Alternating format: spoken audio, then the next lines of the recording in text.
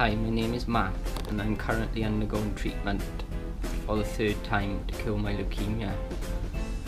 I was diagnosed when I was 16 and underwent chemotherapy. Unfortunately, after 10 months in remission, I relapsed and things got a lot serious. Meaning I had to have a stem cell transplant. This is normally quite successful, however, again 10 months in remission and I relapsed again. Obviously that meant my options available were limited. Luckily enough, there is one other option, which is a CAR T-cell treatment.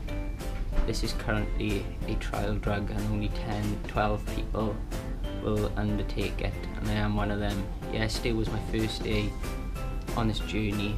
I arrived to London about 12 o'clock and then made my way to the hospital where I will be having treatment, which is King's College Hospital. I underwent many tests and checks that I was fit enough to take on this treatment. One was a bone marrow, which entails a big needle going into my back. This is done to check the levels of leukemia left in me. If you want to see my journey going through the T-CAR cells, please follow, because I'll be posting videos every day. Thank you.